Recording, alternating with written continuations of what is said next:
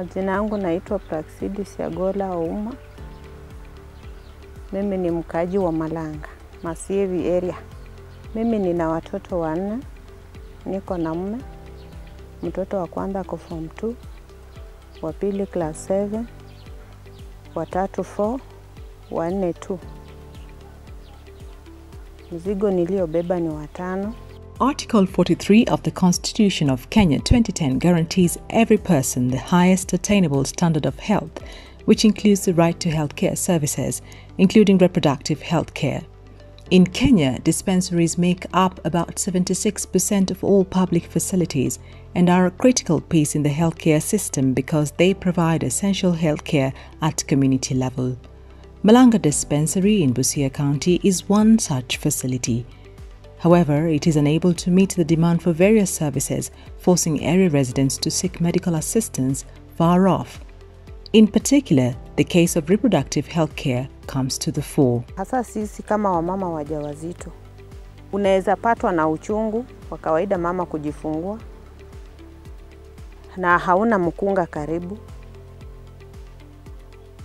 Na sasa ukikuja hapa, labda daktari hawana manyumba zao, wenye ukikuja maternity, itakubidi uvumilie uende na mbali. The supply of drugs is not adequate because sometimes we get drugs that are very essential, especially this area being a malaria pandemic endemic area. We have so many patients having malaria. There is a shortage of drugs, especially the essential drugs which are needed in a dispensary. They are not being supplied adequately. The dispensary would have been able to offer reproductive healthcare services and other essential services had there been effective consultation at the onset of devolution. However, the facility compound has a number of stalled projects that include a maternity wing. This is due to lack of proper consultation and inadequate allocation of resources towards completion of existing projects. Ile ni maternity wing ilijengwa na CDF na wakati county ilikuja haikukonsult. Sasa kuna vitu yote mbili haitusaidii na imekula pesa. Hii haifanyi kazi, hiyo haiendelei na pesa zimemwagika pale. There is incinerator here and it's not complete.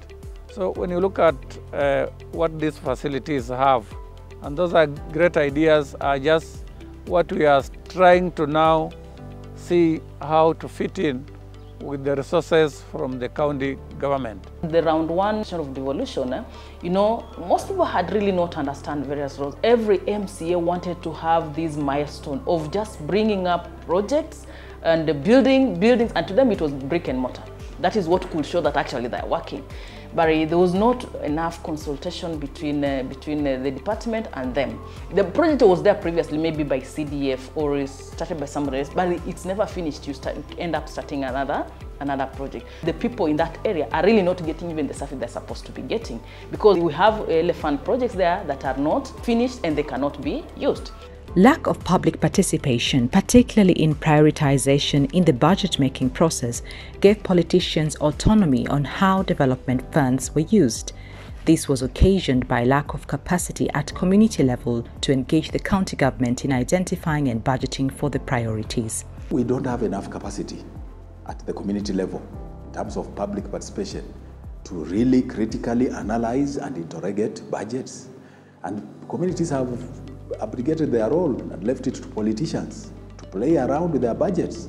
No wonder sometimes we get very skewed implementation of projects, because this could become to the advantage of the politician instead of to the advantage of the general voter. It is for this reason that the International Budget Partnership Kenya, in partnership with Community Empowerment Development Center (CEDC), developed a model that incorporates budget champions, individuals trained to understand the budgeting process and competently deliberate on budget issues affecting their community.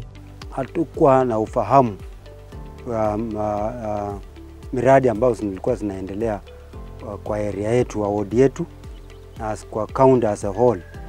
Kwa hivyo hii ilifanya nijiunge na CDC, nifunzwe vile ya kuwa budget champion, kufuatilia budget process ya county national. For me, success, in fact, will be if they engage that third tier. If budget champions now in their communities are engaging with those community members, we will have made a big move in capacity building. Understanding budgets and engaging in the budget process through public participation is already making a positive impact on projects prioritized further down at the ward level. But through their lobbying, those budget cafes, those meetings at the community level, we have seen the MCA come on board. Through the efforts of SIDEC, we have seen that that community in Malanga is going to benefit because the maternity is under the 8 million that has been allocated. We show it's going to finish that maternity. When I reported here, there were so many stalled buildings, and through the working hand in hand with SIDEC, we were able to meet the Chief Officer of Health and also the County Assembly, and they allocated some funds for this facility. So we are praying that those funds that have been allocated, they'll do some marvelous job on the ground. Although the maternity wing at the dispensary may not be ready for Praxidis with her current pregnancy, mothers like her will soon enjoy quality healthcare at their doorstep thanks to efforts being made by the budget champions and the rest of the community. Saa hii mimi ni mjamzito. Mara mingi tunapokuja hapa daktari wanasema tujisifungulie nyumbani, tukuje hospitali. Na hospitali niko nayo karibu ni hapa Malanga.